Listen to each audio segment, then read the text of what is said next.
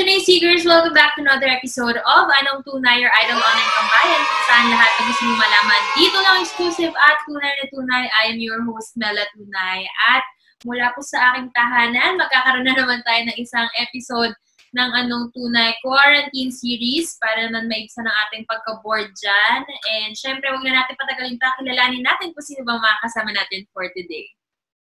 So guys, today makakasama natin isa sa face ng Philippine women's basketball and ang trending baller babe ng National University. Let's all welcome Christiana Dimaunahan!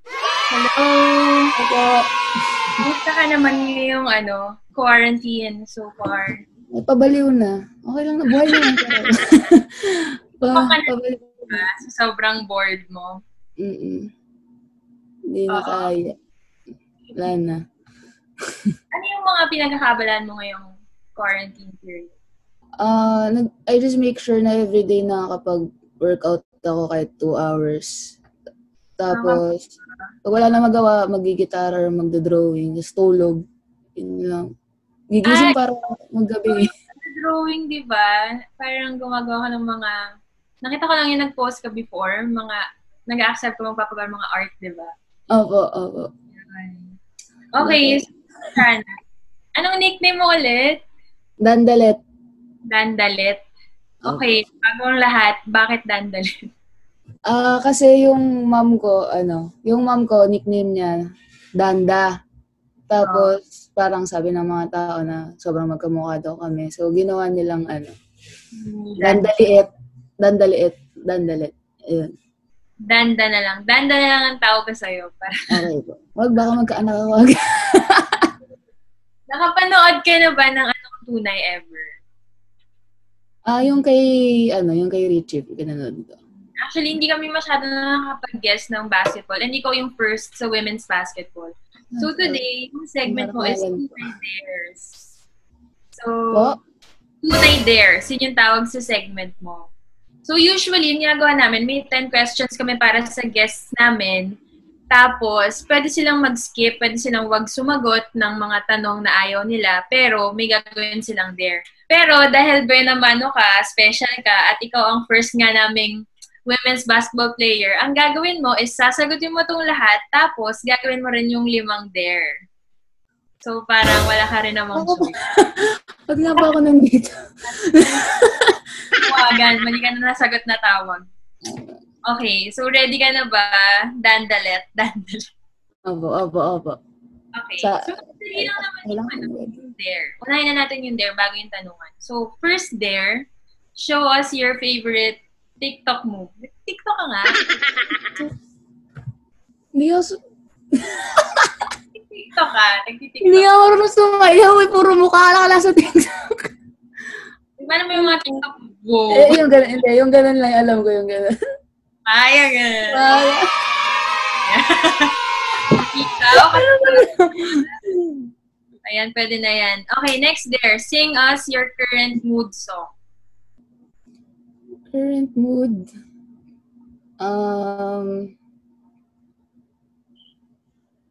Hindi siguro nila alam. Alam niyo yung... Never Stop ba yun? Wait lang. Basta. Wait lang. Ako. Go. Never Stop. Sino kumanta niyan? Hindi ko rin alam. Basta alam ko lang yung Sige, go. Kahit lang, konting lines lang. I'll never stop trying. I'll never stop watching as you leave. I'll never stop losing my breath. Every time I see you looking back at me. Okay na? Yan, ang dami mo namang talent. Ikaw lang anak ng Diyos. Okay, next there. Show us your lock screen photo. Buti na lang, ligtas to. Napalitan? Hindi. Ano yan? Drawing. Bakit mo? Wala, dinrawing mo. Drawing mo yan? Dinrawing ko lang siya na isang araw, tapos ginawa kong lock screen. Bakit yan? Bungo. Anong pinagdadaanan? Hindi ko rin alam, parang ang ganda niya tignan. Yun lang. Hindi, siya, bungo siya, tapos yung sa taas na part may parang babaeng tumatalon sa cliff. Bakit? Anong concept at na-drawing mo yan? Ano kasi, hugot ano ngayon, ang araw ngayon. Hindi, wala. May ano yan eh, may parang kasama na tula. So, ayun. May kasama na tula. Ito yung tula. Tumatalon ng nakapikit, ibibigay ko ang lahat. Walang sasalo sa ilalim, susugal pa rin sapagkat. Sa'yo ako kahit hindi ka akin, wala akong babagsakan. Pero tuloy pa rin ang tibok ng puso kong nalintikan. Grabe! May pinagdadaanan. May tumatalon. Kapag quarantine kasi maraming tumatakbo sa utak eh. Diba? Damang-damang mo eh. Okay, speaking of quarantine, ang next there, show us your quarantine OOTD now. Kung baya ko. Sure ba kayo? Paano kung wala akong shorts? Ay, trending ka na naman, girl. Ayun. Oh, di ba? As in, sa akin din actually. Ikaw din. Damay-damay to. Nakapangalis ako pantaas, pero naka-short. Tao ka! Kaya ito talaga yung mga phone call, di ba? Okay, last there. Show us your last selfie.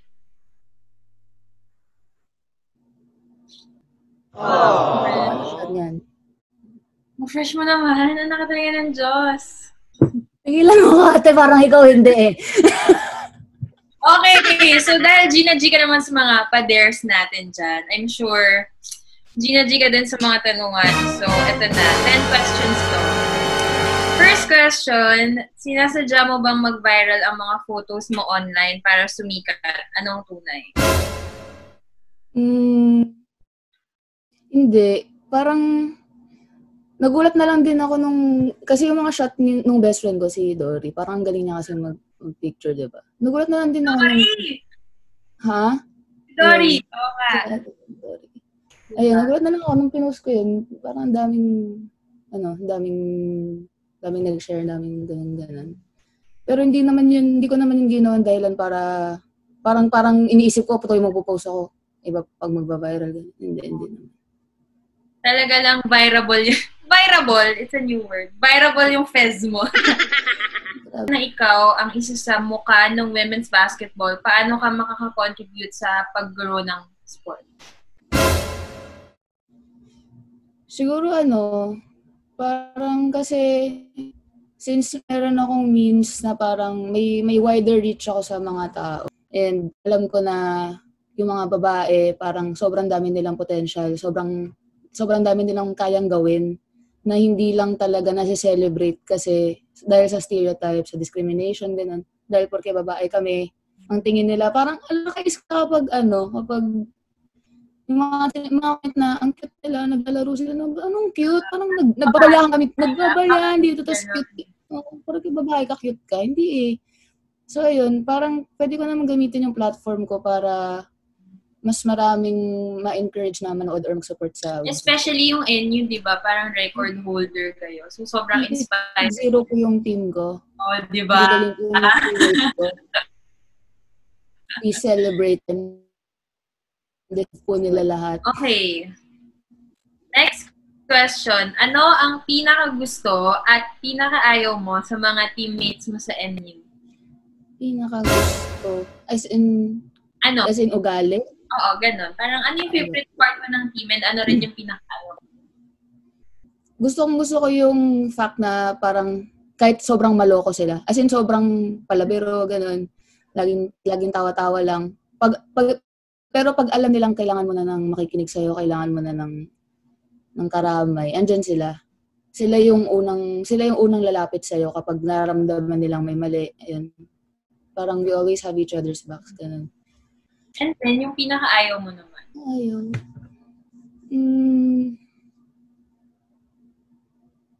Naisip pa ba ako sa ganun? Hindi ko tatanungin kung sino. Ano lang? Hindi alam ko. Pero naisip ko kung ano eh. Wait lang. Pero di ba dati UST ka? Tama ba? Parang tapos lumipat ka. Ilang years ka na sa NU? 2 years. Magto 2 years. Parang hindi ka na lang mahirapan. Ano na lang siguro yung bad experience mo ever sa 2 years na stay mo with NU? Yung unang training ko. Ito talaga yung sagot. Sobrang sila. Parang talagang lalaki. So, nagsusuntukan sa training, ganun. First training day ko yun. Nanonood ako sa sideline. Tapos naglalaro sila. Hindi na ako mag-name drop. Merong yung isa, pinakamagaling namin mag-defense. Parang makulit kasi talaga siya. Sobrang sipag niya mag-defense. Agaw-agaw, ganyan. Tapos napikon yata yung isa. Or hindi ko sure kung napikon. Or talaga nakakasakit na yung isa.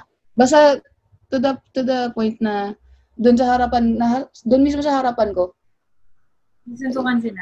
Hindi, yung isa lang na sinuntok yung isa. Parang talaga gusto tumama sa ganito. Malakas. So, kinabahan nga. Pero never mo pa na-experience? Never pa na-experience yun. Never pa ako nakakita ng gano'n. Or of na culture shock ka lang. Ganito lang ako nun. Tapos yung lahat ng kasama ko, parang hindi, parang sanay, parang wala lang. Dead ba lang? Pero ako biglang-bigla ako. So, parang more of na culture shock nga. Nakakatakot. Parang pag ako din ba ganun. Pero ngayon, normal na siya sa'yo. Opo, normal na. Ka-adjust na ako. Hindi naman may iwasan yun sa mga team, di ba? Pero I'm sure, no to violence tayo. Okay, next question. Nakailang boyfriend ka na? 2. Bakit hindi nag-work? Since, tama, di ba? Sabi mo, wala kang relationship. Kilala mo yung una. Ano? Yung una, kilala mo. Ako? Si Ice. Dan. Bakit hindi nag-work? Oh my God, nag-name drop ka. Ay!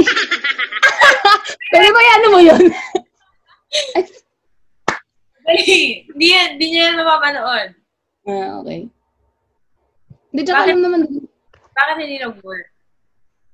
Ang tagal din namin nun, Wala, bata pa kasi. Alam mo yung... Hindi ko alam. Ano ba yan? Ha? Mature? Parang ganun pa. Parang immature pa. Naging yung parang toxic. Pero siyempre, may choice ka naman magstay kahit toxic. Pero hindi yun naging choice namin. So. Yung last mo, sabi mo 2. Yung last, nito lang. Saglit lang. Wala lang. Okay. Have you ever been loyal bilang girlfriend? Or have you always been loyal bilang girlfriend? Never mo ba na-experience mag-cheat? Hindi ko pa nagagawa. Hindi pa. Nako, bago na tayo. Okay. Bakit ikaw ba? Oo, naging national issue yan. Oo nga, before. Anyway, people change. We're back together. Okay, next question. Some people think basketball are for boys and lesbians only. Anong masasabi mo dito? Pwede mo mag-bad finger dito, hindi na. Ano naman, kung gusto mo, para trending ka ulit ngayong quarantine period. Sabi ko? Parang yun nga. Hindi ganun. Hindi totoo yun. Nakais naman yun. Hindi totoo yun. Boys and lesbians lang, hindi. Kahit, ayun, isa pa yun yung stereotype na pag basketball player ka, lesbian ka. Pero hindi siya, wala kang kinalaman yung sexuality mo sa kagustuhan and passion mo maglaro. Siguro more of yung mga moves lang that your sport requires. Talagang dapat, bawal lalambot-lambot, ganyan. Okay. Question number 8. Ano ang pinakamalaking kasalanan na gawa mo sa parents mo na pinagsisisihan mo? Anong tunay? Tumakas. Medyo maraming beses. Saan ka pumunta? Marupok tayo eh. Pero strict parents mo or pinapayagan ka na? Sobrang strict. Sobra. Both. Parehas. Sobra. Dito lang. Pero yung paalam mo, kanyari, kailangan 2 weeks advance. Tapos kunyari, pinayagan ka 2 weeks advance. Tapos, day before, biglang hindi ka papayagan. Ganun. And talaga mo, parents. Minsan kailangan mo talagang punta lang ako sa Tapos Pero now, ganyan pa rin yung case. Hindi na. Magsasabi na lang ako ng maayos. Tsaka ng totoo. So even until now, hindi, I mean, ngayon, hindi na sila strict, like even sa love life mo. Strict pa rin sila, pero hindi na kagaya dati na kulang na lang bigyan mo ng PowerPoint kung ba't kailangan papayagan eh. Hindi na ganun. Mas reasonable na sila ngayon. Okay, next question. What is or what was the real score between you and Nicky John Lloyd Clement? Yun nga yung second boyfriend. Ayun ba yung jowa mo? So, natanong ko na sa'yo ito kung ba't kayo nag-break. Sabi mo wala. Matagal kayo, matagal. 3 months? Bakit? Na-hurt mo siya, na-hurt ka niya? Ayaw ko magsalita. The buzz to! The buzz. Tita boy. Tita Mels. Sige, pass na. Pass. So, yun. Okay, last question. Your dad is a coach, your mom is an actress. Sa ang mundo, mag-reyna si Christiana, sport or showbiz? Anong tunay? Kung usapang saan ako masaya, basketball. Pero, naisip mo na ba ever na showbiz? Actually, gustong-gusto ko siya dati. Siguro 15 years old ako. Pero yung mami ko yung may ayaw. As in, parang marinig niya lang yung salitang showbiz, artista. Parang, gano'n siya. Parang medyo allergic. Siguro kasi experience niya na. Kasi alam niya yung gano'n-ganyan. Pero before, nagkaroon ka na experience na commercials? Hindi. Hindi, wala. Puro lang, mga photoshoot, gano'n. Mga racket-racket. Pero sinabi ko naman na after graduation, kung okay lang. Kung may opportunity. Tsaka at least, diba, yung basketball kasi na-try mo na ngayon. So, at least, matest mo rin yung water sa showbiz. Hindi rin naman ako bubuhayin ng basketball. Tsaka yung festival girl. Ano talaga. Kanina ka pa. Lamang ka kasi sa ilaw mo dyan eh. Wala akong Okay, eto na. So, tapos na tayo sa dares and sa questions. So, thank you so much. And meron ka ba mga message sa fans mo na I'm sure aabangan tong episode natin? Right now, I know I don't deserve your support yet because I haven't proven anything. Pero gusto ko lang mag-thank you kasi kahit wala pa akong napapatunayan, nandyan na kayo. And sana hindi lang ako, sana buong women's basketball, suportahan nyo and ikalat nyo pa yung women's basketball kasi ayun, alam ko naman na kung anong deserve ng mga babae sa larangan ng basketball. And stay safe, stay sa bahay, kayo matigas ulo. And sana matapos na ito lahat. God bless. Yeah. Thank you so much, Christiana, for joining us here on Anong Tunay. Napasarap ang ating kwentuhan. And we wish you luck in your future games. And yun nga, stay safe with your family. Thank you! Thank you, ate.